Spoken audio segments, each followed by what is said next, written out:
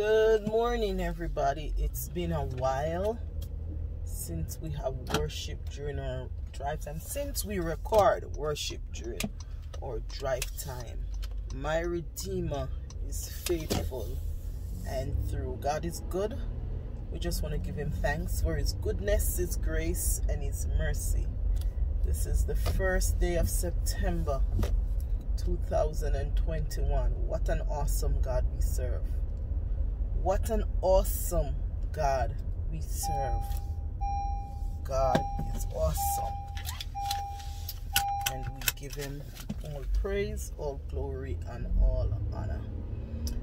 Proverbs chapter 15 and verse 1. A soft answer turneth away wrath, but grievous words stir up anger.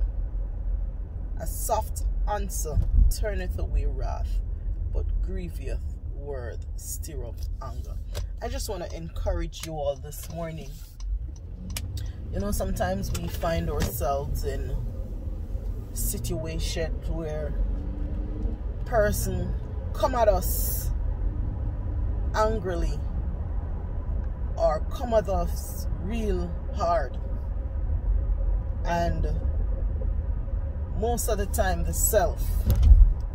flesh just want to clap back at the person the way they come at us.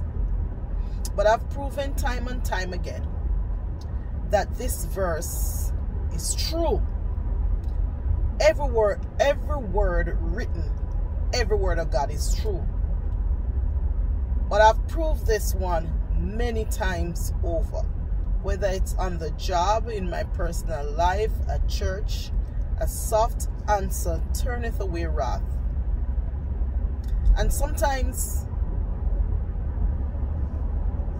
the person who is coming at us angrily or in a way that we have all right to clap back. Sometimes when you respond in the peaceful way with the soft answer, as the word says, truly, sometimes the person themselves don't even realize that they were coming at you hard. And sometimes what we must be mindful of too is that the enemy will use anyone and any situation to get at us. So we must remember that we wrestle not against flesh and blood, but against principalities. Amen. And I just want to say to you today, please, don't let the ugly in others kill the beauty in you. Do not allow the ugly in others to kill the beauty in you. A soft answer turneth away wrath, and grievous word stir up anger. Be blessed. Be blessed. Have a blessed, productive day. God bless you. Heaven smile upon you.